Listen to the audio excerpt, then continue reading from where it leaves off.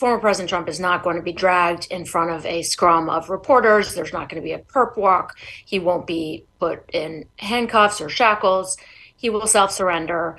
If indeed former President Trump is charged with and convicted of any of these offenses that we've been talking about, then he will be treated under the law just like anybody else.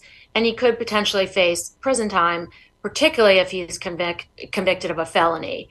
The felonies here that we've been talking about, which is a falsification of business records in furtherance of a campaign fraud violation, is a relatively low level felony. It's what's known in New York as a Class E felony, and the maximum prison sentence that could be imposed for that is only 4 years.